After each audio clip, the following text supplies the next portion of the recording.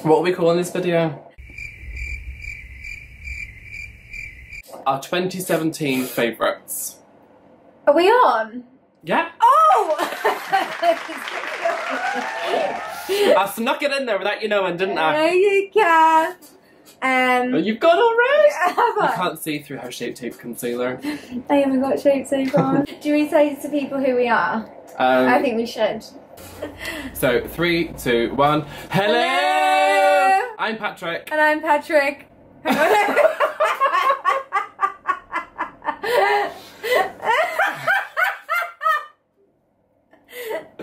Hang on. Oh, okay, wait, forget the hello. Maybe I am Patrick. Okay, right. I'm Patrick. And I'm Rosie. And we are the grandpa And grandmama. of Pout. Yes.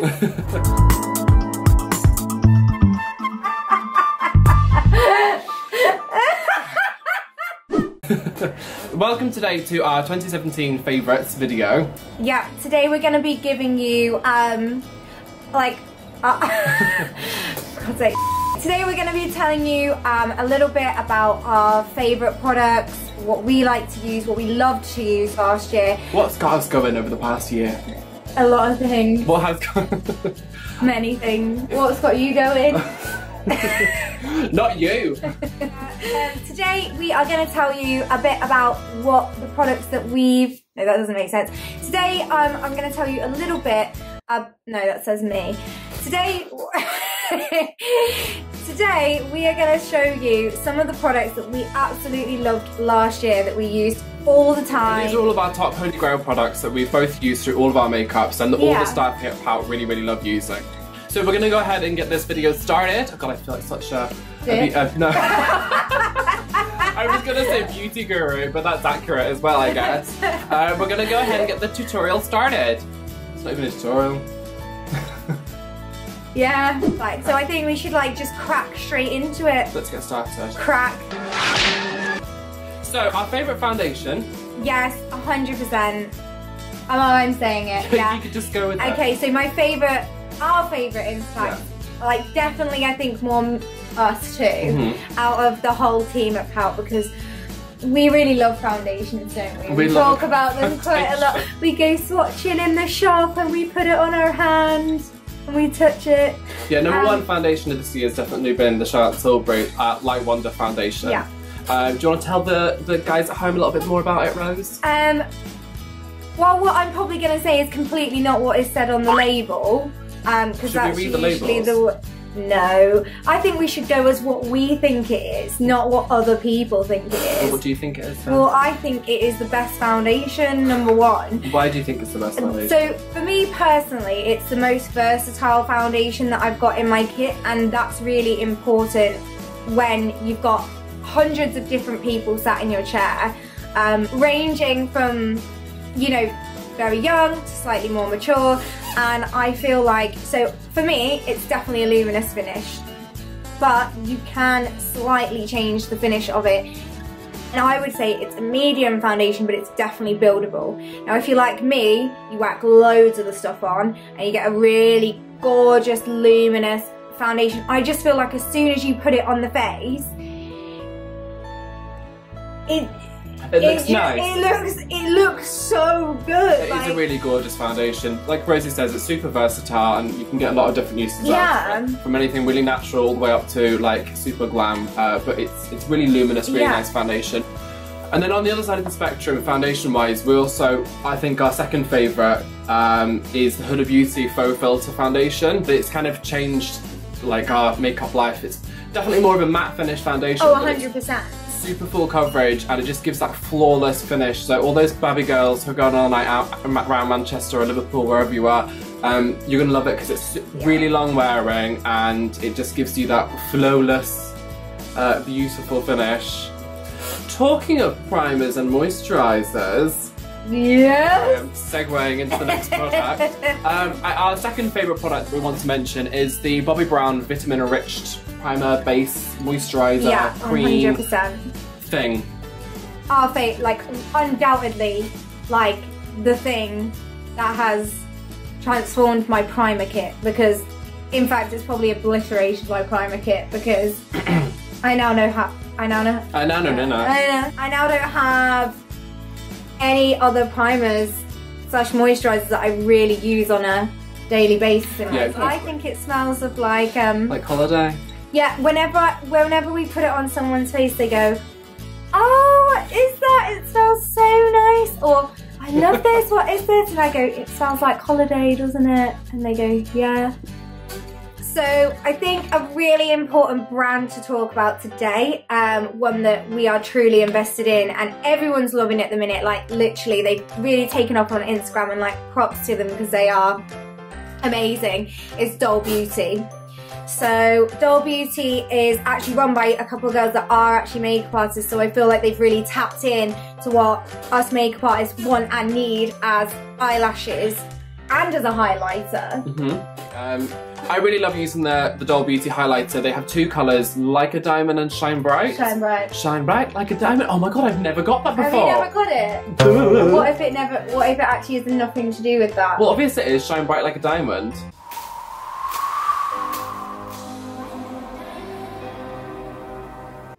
But what if it's not? Then that would be a very funny coincidence.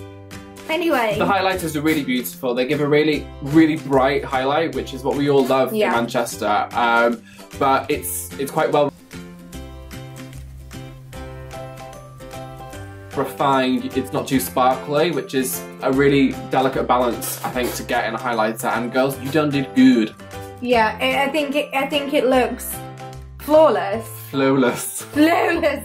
I think it looks amazing, and for me personally, their lashes are amazing because with other brands, some other brands, beforehand, I was layering up two to get the effect of what one Doll Beauty lash can give me. So that's what I really appreciate, not having to buy like two sets of lashes to make one. So we've got two different eyeshadow brands that we want to talk about to you today.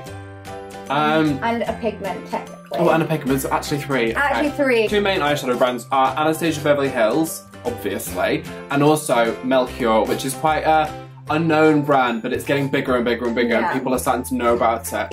They specialise in bright colours, and it's very hard to get pigmented eyeshadows at a good price that give you what you want, basically, and they're only about £3.49, I think they are. The price is incredible. So with the Anastasia eyeshadows, they do more neutrals, and they're really, really well known for that. They do a lot of colours, but I think when it comes to shadow, I tend to use my Anastasia shadows for my neutrals, and then I head over to Melkior for colour. And they're all so rich and pigmented. Obviously the Anastasia are a bit more pricey than the Melkior, but I feel like you can tell the difference anyway as well, because you can tell the eyeshadow is baked differently. Yes, they're so buttery and so creamy, and they apply and they blend like heaven. They're gorgeous shadows.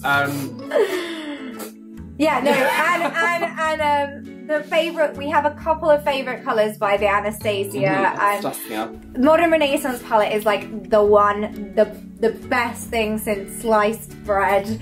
Literally, if you're a beginner and you need an eyeshadow palette and you need to be able to do a lot of looks that are gonna cater to a few people, straight away, boom, boom, boom, Modern Renaissance, go for it. Our favourite colour is probably the Love Letter. Love Letter. It's like a pink.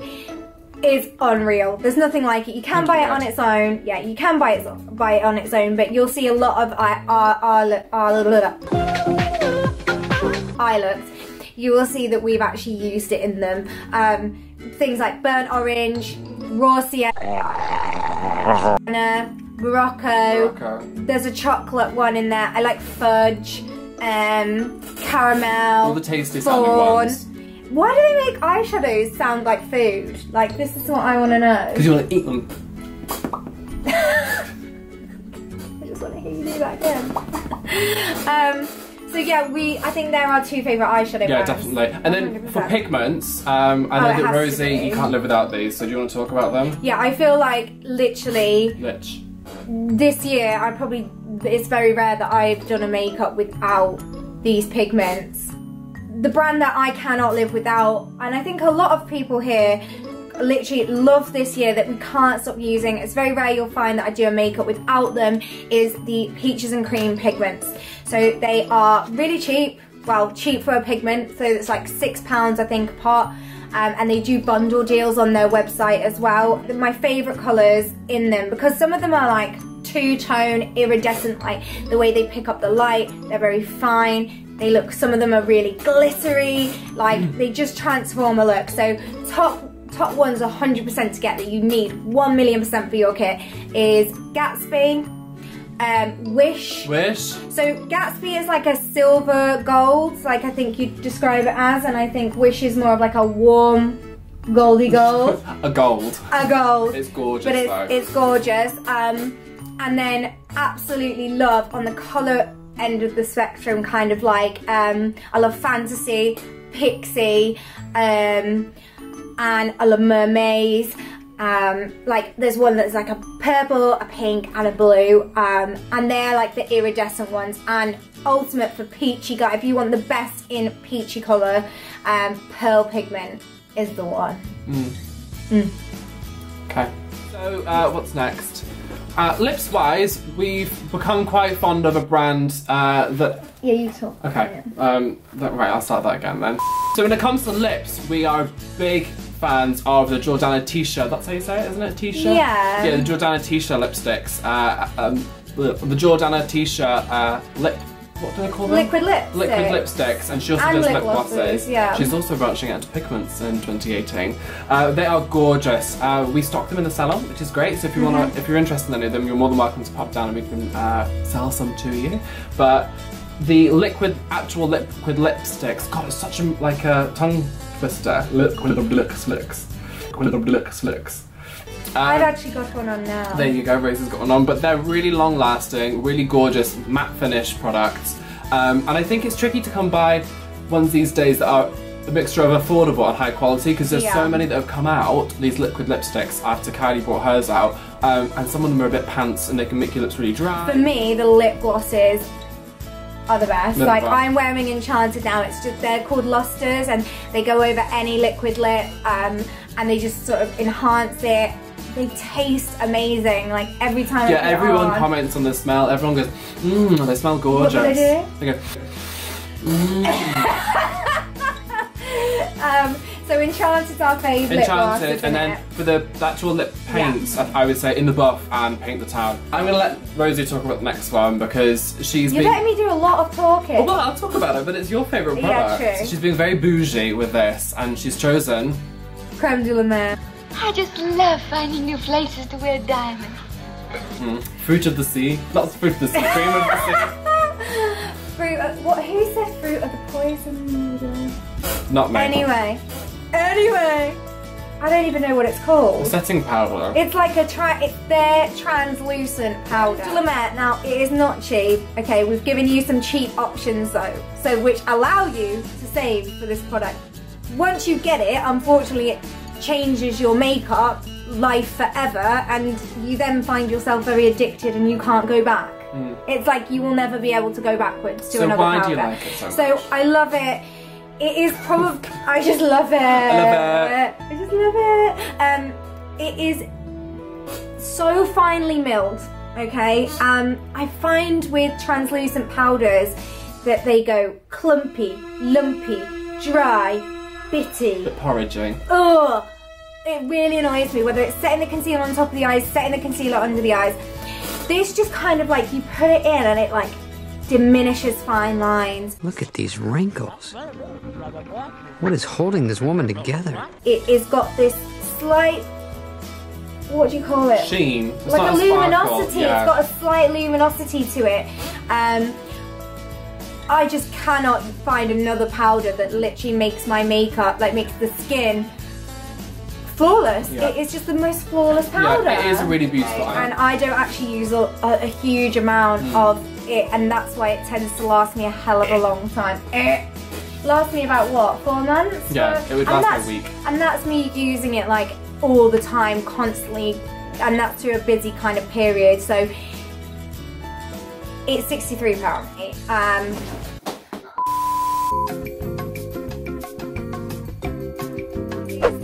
100% worth it. I am keen to try the Shiseido powder, so if anybody knows anything about them. Shiseido. If anyone knows anything about them, let me know. Interested. So our favourite concealer this year has to be the Tarte Cosmetics Shape Tape. It is the richest, thickest, most beautiful concealer. It's gorgeous underneath the eyes, for like brightening up the skin, but it just doesn't look cakey. And it's especially when I lean over and borrow some of Rosie's Crème de la Mer powder. Oh my god, those under eyes, it is heaven. If you want to have that Photoshopped Instagram. That's why I feel like the skin with the combination of the powder and the concealer, I feel like it does the work for you. It does the work for you. Like, what you see is what you get. Exactly. Another of our favourite brands that we've all been really loyal to this year is My Kit Co, run by James Malloy, Alex Thompson. It's a really fantastic brand. It's kind of made by makeup artists for makeup artists, and they specialise in really high quality brushes and also kit bags. I think 90% of our artists here have everything that they stock. The kit bags are great, so it's like the actual kit containers. Like you'll see the brush body, which is really well known by the guys, and also I have all of their big pouches, and then the brushes, of course, which are just really, really high quality. The brushes are amazing. Yeah, like really the brushes are great, and I now have some brushes that I've totally replaced some of like my stereotypical brands with, and the kit bags, they just do what they say on the label. You know, they're there to help, you know, make your life easier, and I think that's really important when it comes to artistry. So it's not necessarily a specific product, but it's something that we would go out and advise just for like makeup artists, or even if you want a really high quality brush that's not as expensive as some of the high street brands. One of my favourite products of this year, it's been around for years. Obviously, I used to work on a MAC counter and I used to actually go home smelling of these wipes every day, and I didn't appreciate them until I fully got to work out in the industry all the time. If you want a wipe that's going to get rid of pigment, glitter, and a load of basically horrible stuff underneath the eyes without sort of, you know, disturbing the skin too much, and get, you know, if you want a really good wipe that's gonna go if you want a really good wipe that's gonna get rid of all of that glitter and all of that pigment that drops down when you're doing a makeup, instead of just, you know, a set of wipes from Boots or whatever, you need something a bit more heavy duty. This is your wipe. So it's just literally the MAC wipes. It's got sugar cane in it, so it slightly exfoliates, which is great, and it just leaves the skin looking really, really fresh. So it's lovely for then you to go over a bit of makeup application with. Yeah, wipes aren't the best thing in the world for your skin, but if you're going to get any wipes, get the MAC wipes, because they just eat through your makeup. I know both of us, when we worked on counters, at the end of the day, we'd whip all our makeup off, and you'd take one of those big full wipes and a full heavy glam makeup, and it comes off the one. They're great. Exactly, so they might be a little bit more expensive. However, you're going to use a lot less of them than you would a normal high street pack. I think that's everything.